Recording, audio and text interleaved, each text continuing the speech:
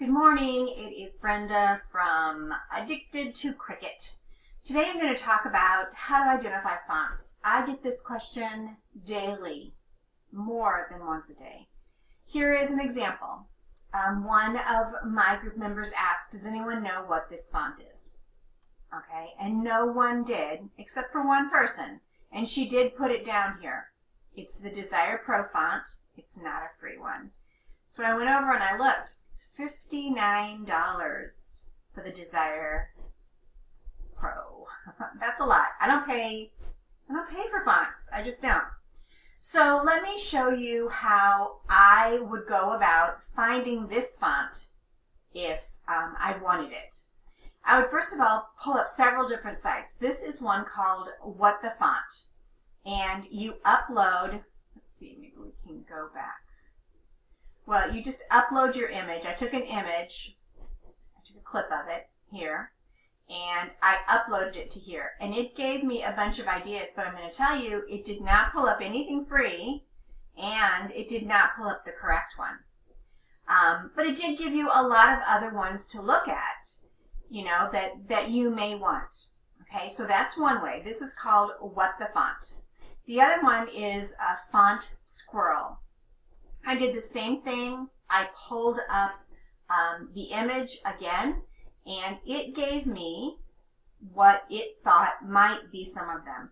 Again, it didn't give me the right one. It didn't give me the Desire font, but it gave me many. But also, they're not free, okay? Now, if it was me, and if I really wanted this to look exactly like this, I would come over to DaFont or one of the other free font sites, and I would probably, because when you first get here, it's not set up like this. I would probably have hit calligraphy or curly, something like that, to try and figure it out. And then I type in what I want to say, so I can actually see the letters to see if the R is right.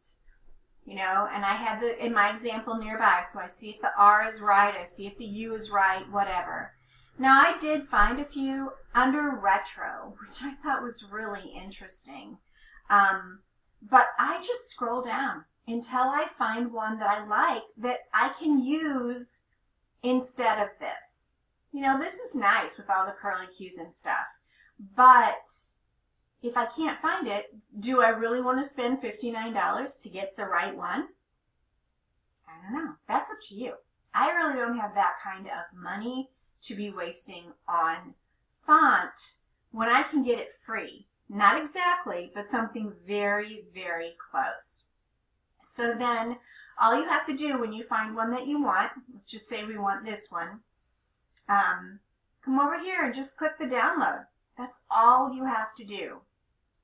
Okay, your computer should pull up one of these, and it's got bold, italic, and italic. So click on one, and it's going to show you what it is, and all you have to do is click install, and it's going to do the rest. Now, I will probably go ahead and do the bold also. Install. And the other good thing is if I start to install a font that I already have, it'll say, you already have it. Do you want to do it again? Of course I don't want to do it again. So, but it's that quick, you guys. Now, the other trick is to remember that when you're installing any fonts in Cricut Design Space, let's see what we've got over here. We've got a different project that we have been working on. Let's just save these guys. Saving. Of course, it's going to be slow. Come on, guys. Of course, one of these dogs has a billion little pieces, so that's probably why it's taking so long. Okay, so we'll get rid of those guys.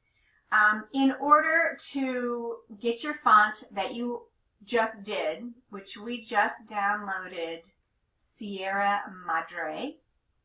So if I type in here something, and then I go over here and I try and find the Sierra, let's see, how do you spell it?